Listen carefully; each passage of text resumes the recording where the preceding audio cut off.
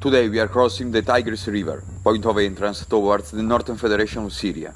Our goal is to look for those Christian soldiers that are bravely fighting Daesh every day, now for more than 4 years.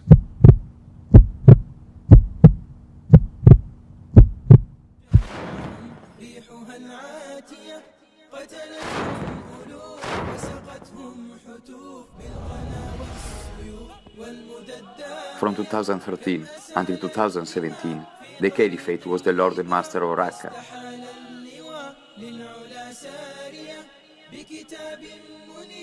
Sharia law was prevailing. Terror, violence, cruelty and hatred were daily feelings for citizens of Raqqa, until the US-led coalition, along with the Syrian Democratic Forces, started the offensive against al-Baghdadi's power base.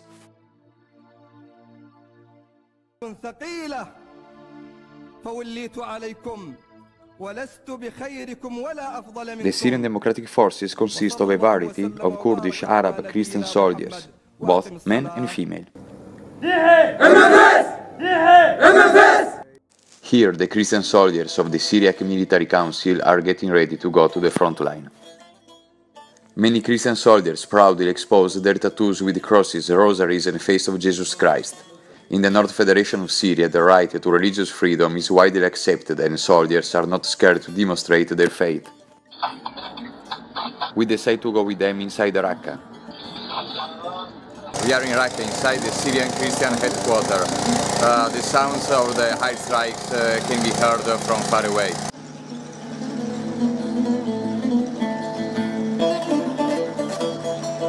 Its panorama can only remind us the one seen in some documentaries of Berlin 1945.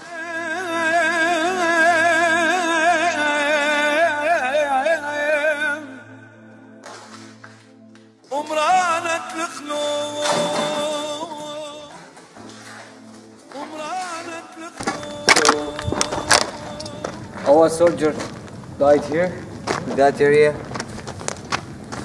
in mine. We ask him if the square is free of mines. So you don't know what you have under the stones. For that That's why we have to follow exactly their steps.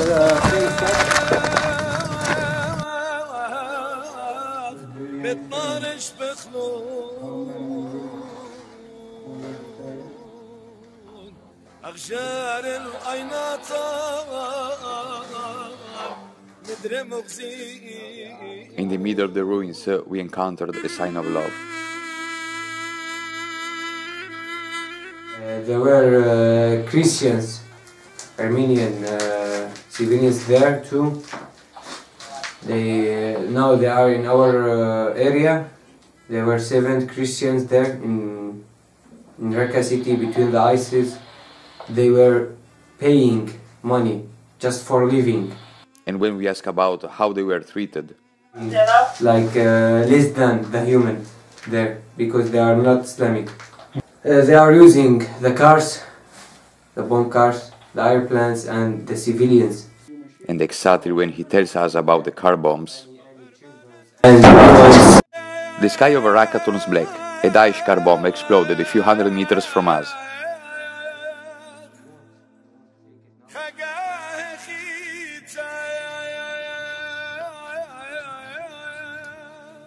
We decide to go back to the headquarter, where we meet the Christian fighting women who, taking up the arms against Daesh and fighting alongside men, have done much more for advancing women's rights so far than decades of Western feminism.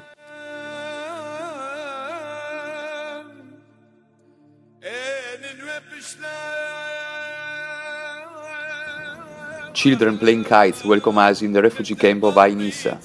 10,000 people are living in tents burnt by the sun's heat. We are inside the refugee camp outside Raqqa.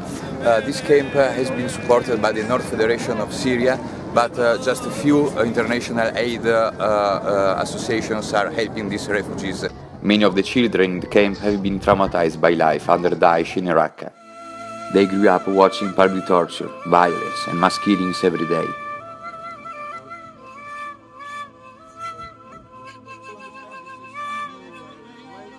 The Northern Federation of Syria has a plan to assist them with professional psychologists to help them to recover from the shocks, but more funds are needed. Syria will have to reshape its future with these children, not only from a political perspective, but also from a human perspective, avoiding to have a lost generation.